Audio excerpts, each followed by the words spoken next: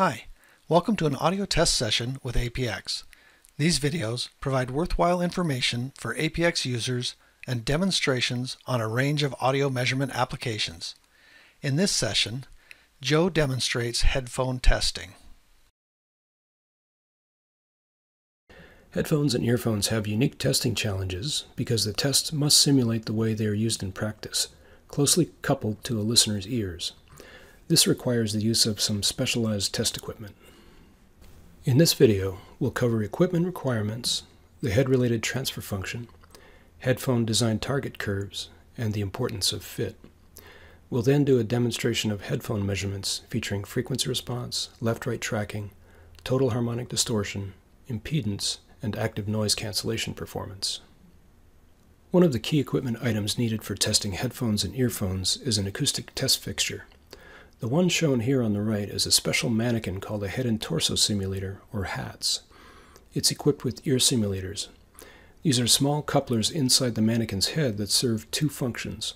One, they simulate the acoustic impedance of a typical human ear, which is required to acoustically load the earphones, and two, each one has a built-in measurement microphone at the location of the eardrum within a typical ear, called the drum reference point, or DRP. A HATS like this also simulates the features of the outer ear, called the pinna, or pinnae in its plural form. This is important because many headphones and earphones interact with the pinnae in a way that can change their measured frequency response.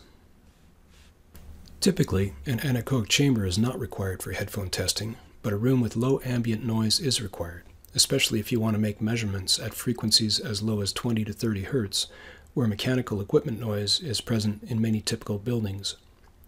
In addition to an audio analyzer, headphone testing requires a microphone power supply for each ear simulator microphone and a power amplifier to drive each earphone. The power requirement of the amplifiers is small, typically a few milliwatts and certainly less than half a watt, but you can't drive earphone transducers directly from an audio analyzer's generator. It's not designed to source that much current.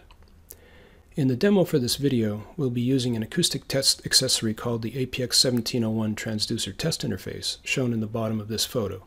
It has two precision power amplifiers and two microphone power supplies, as well as current sense resistors for measuring impedance. It's also fully integrated with the APX 500 software. Although a full head and torso simulator can be used for testing headphones, unless you're testing the microphone function of a headset, which we're not covering in this video, you can use a simpler and less expensive fixture than a HATS to test headphones. For example, this headphone test fixture has the same ear simulators as a HATS without the head and torso part of the mannequin, which is not relevant for headphones. It can be used to test all types of headphones and earphones, and it has the added benefit that it provides a high degree of noise isolation, which makes it ideal for testing headphones with active noise cancellation. Here is another type of test fixture called an ear and cheek simulator. It's functionally equivalent to the headphone test fixture, but only has one ear simulator, so it can be used to test one earphone at a time. Here's a similar fixture without the anatomically shaped pinna. This is useful for testing insert-type earphones that get inserted directly into the ear canal. As an alternative, you can also use the ear simulator without the fixture on the left. An important concept in headphone testing is the head-related transfer function, or HRTF. Suppose we have a loudspeaker with a flat frequency response, for example, if it was equalized flat. If we measured its frequency response with a measurement microphone in an anechoic chamber, a room with essentially no reflections, we would measure a flat curve like the one on the right. Now suppose we replace the microphone with a person at the same position, and instead we put a tiny microphone inside their ear canal, close to the eardrum. From the same perfectly flat loudspeaker, we would measure the response curve shown on the right. This curve is known as a head-related transfer function, or HRTF. There is actually a different HRTF curve for each position of the source around the person in three-dimensional space. This one is called the 0-degree or on-axis HRTF. The head-related transfer function includes the effects of the person's body, head, pinna, and ear canal on the acoustic signal as it travels from the source through the air to the eardrum. A consequence of this is that you have to account for the HRTF when considering the measured frequency response of headphones. There are a couple of ways to do so. One is to take the measured frequency response, apply the inverted head-related transfer function as an equalization curve, and then evaluate the result against the desired response. In this case, we would evaluate the equalized response in terms of how closely it matches a perfectly flat curve. Another approach is to use the concept of a design target curve. We start with the measured response curve and compare it to a design target, which has the head-related transfer function built in. We compare two frequency response curves by dividing their values in linear units or subtracting them in decibels. The result of this comparison is used to evaluate how close the measurement comes to meeting the design target. If the comparison curve is a flat line at 0 dB, as shown here, the measured response meets the design target perfectly. There can be many headphone design target curves. This graph shows 3. The blue curve is the free field 0 degree HRTF we saw previously, which represents a completely anechoic space. The red curve is the HRTF for a diffuse field, an environment that is highly reverberant. In the distant past, both the free field and diffuse field HRTFs have been used for headphone design targets. But recent research from a group at Harman International has found that trained listeners prefer a curve like the green one, labeled Harman in the graph. Regardless of what design curve is in use, when testing headphones, it's important for the audio analyzer to have features like the ability to apply an EQ curve to the measured frequency response and the ability to compare the measured response to a design target. In the demonstration, we'll be using this headphone test fixture. First, we'll cover calibrating the ear simulators and measuring a metric called the headphone characteristic voltage. Then we'll go through some acoustic measurements, including frequency response, left-right tracking, sensitivity, harmonic distortion, and crosstalk. We'll also demonstrate impedance measurements and finally active noise cancellation performance. First, a note about the importance of fit. When testing headphones and earphones, the fit of the earphones on the test fixture can make a big difference to the measured frequency response, especially at low frequencies. Therefore, it's considered a good practice to make several measurements wherein the headphones are refit to the test fixture each time and then average the results. A power average is used, which averages the signal power or level squared at each frequency across all datasets. And a note about headphone impedance measurements. In most headphones, the left and right earphones share a common ground. This can cause problems when measuring the small current levels present, so we found that it's best to measure one earphone at a time by disconnecting the other one from the circuit. To make this easier, we made this switch box, which enables switching to one headphone or the other. For convenience, it also has a male XLR connector for connections to sense the voltage across the earphone. To demonstrate measuring the insertion loss of active noise cancellation headphones, we're using a setup like this. The headphone test fixture is positioned between a pair of stereo speakers being driven with pink noise to a level well above the ambient noise floor. Using the ear simulator microphones, we'll first measure the level of the pink noise signal with the open ear. Then we measure the noise level with the headphones in place but the ANC feature turned off to determine the passive noise attenuation. Finally, we repeat the measurement with the ANC switched on to measure the active attenuation. Here is our APX project file for headphone testing. The project file name is Headphone Test Demo version 6.0. As you can see, it has several signal paths.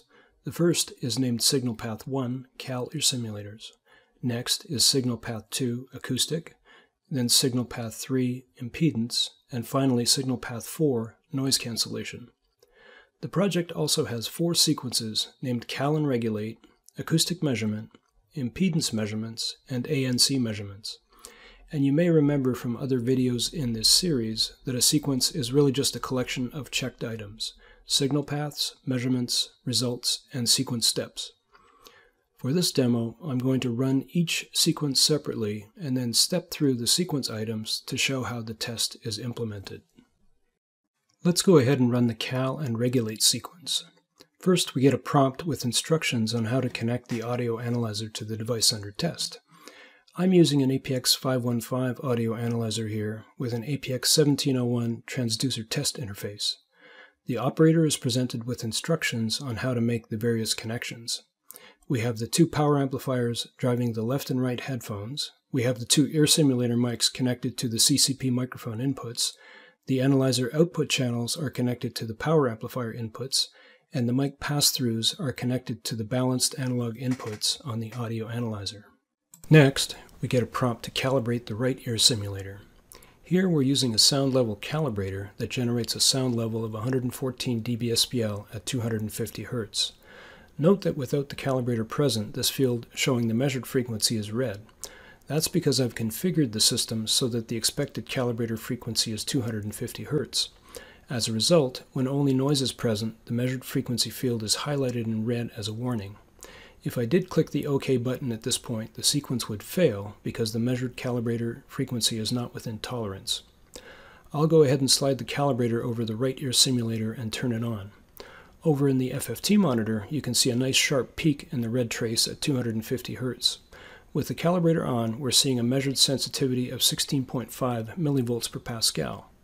Notice that the level meter behind the dialog is currently reading 118 dBSPL, not 114 as it should, because the value has not yet been committed. When I click OK, the sensitivity value is committed and the level meter changes to the correct value of 114 dBSPL.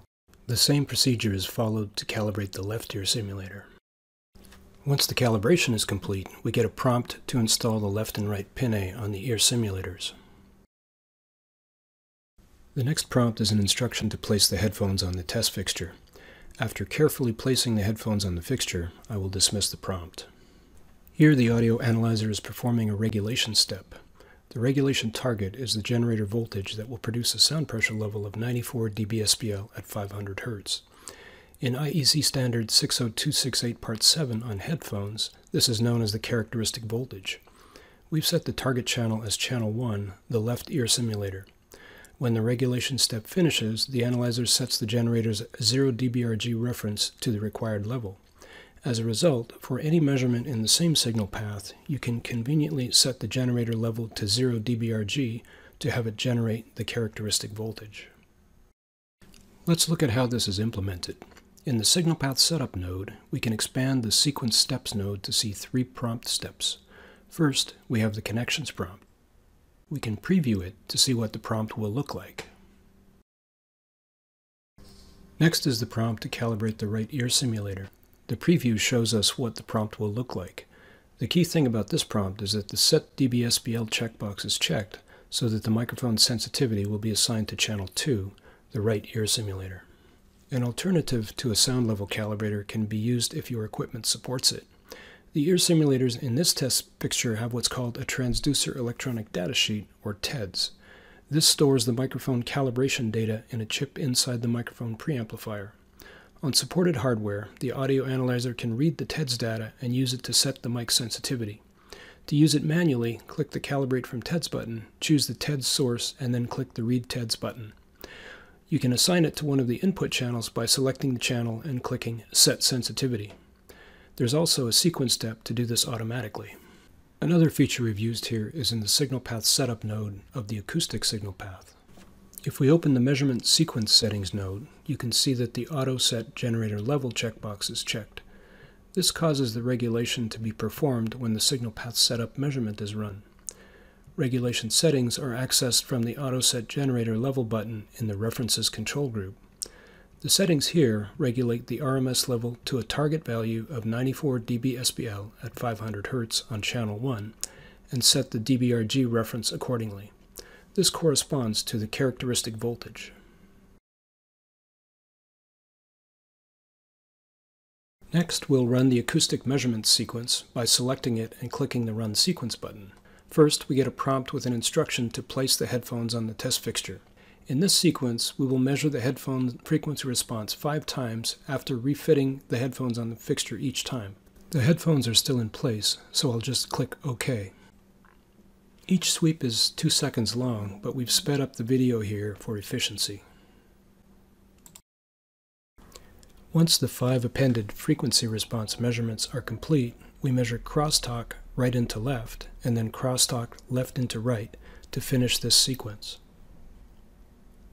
Now let's go back and look at some of the measurement results in acoustic response.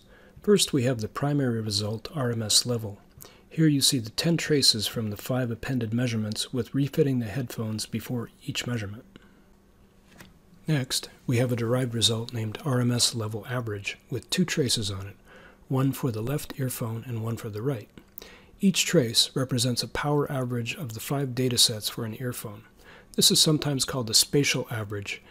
It attempts to account for measurement variation due to the fit of the headphones. This next derived result is called left-right track. It compares the fit average data of the right earphone to that of the left earphone. For perfectly matched earphones, this curve should be a flat line at 0 dB. As you can see, these headphones are fairly well matched. We've added limits in the frequency range from 100 Hz to 10 kHz to this result. This next derived result is called average response 500 Hz to 2 kHz. Here we have calculated a power average of the data for each earphone in the mid-frequency range. It's a measure of the sensitivity of the earphones. One of the advantages of the log-swept sine or chirp stimulus for audio test is that you can measure harmonic distortion and RMS level versus frequency simultaneously. This primary result is called level and distortion. It shows the fundamental level response, the total harmonic distortion, and the second and third harmonic distortion products all on the same graph. For these headphones, the total harmonic distortion, the purple trace, is dominated by harmonic H2, the red trace. This is an EQ-derived result. Here we have applied the inverse of the Harman target curve as an EQ to the 5 level measurements of the left earphone. If the earphone matched the target curve perfectly, the response versus frequency would be a flat line. In this result, the equalized responses have been power averaged and offset such that the mid-frequency values are at 0 dB. This earphone matches the target curve fairly well in this frequency range, but deviates at higher frequencies. This primary result shows the acquired log-swept sine chirp waveforms for the 5 appended measurements on the left and right channels. Now let's look at a crosstalk measurement. Here we are using an acoustic response measurement, but generator channel 1 has been disabled. This means the right earphone, the red trace, is driven, and any signal above the noise floor measured in the left earphone, the blue trace, is due to crosstalk. A compare-derived result is then used to calculate the ratio of the response between the left earphone and the right earphone, which is the crosstalk. I used this method because it's easy to measure the level of the crosstalk signal above the noise floor. Now let's run the impedance measurement sequence by selecting it and clicking the Run Sequence button. First, we get a prompt to make the required connections. The impedance measurement requires different connections, which I've already configured.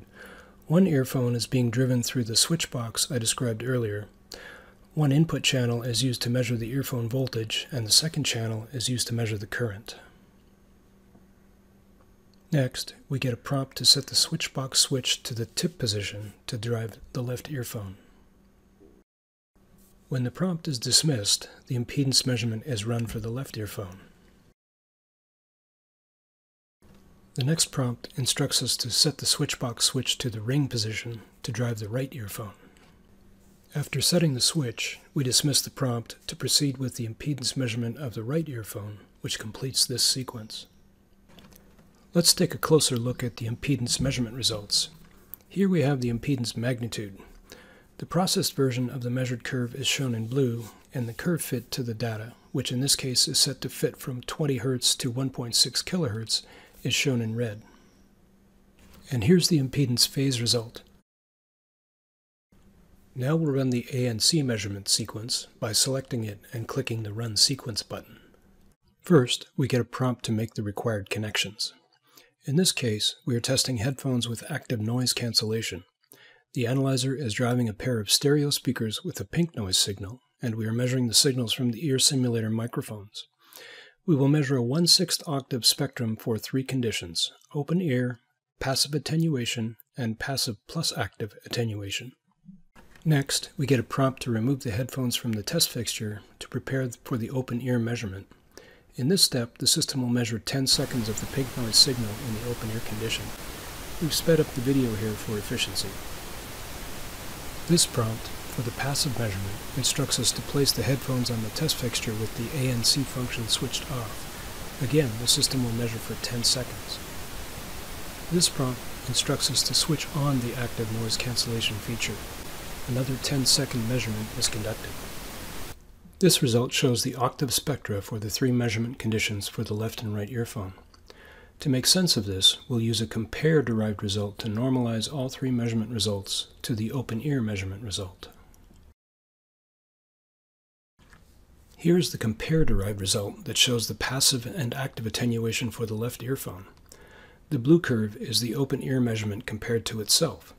It constitutes a type of reference for the open-ear condition. The red curve is the measurement without ANC compared to the open ear.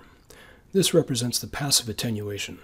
As shown, the sound level actually increases at low frequency due to the resonant cavity formed by the earphone on the ear, sometimes called the conch or seashell effect.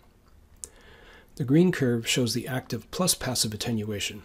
As you can see, the ANC function adds significant attenuation at frequencies up to about 1.5 kHz. Here's a similar comparison curve for the right earphone. This concludes our audio test sessions with APX video and headphone testing. Thanks for watching. Thank you for joining us for this audio test session with APX. For additional videos, visit ap.com or any of our social media channels.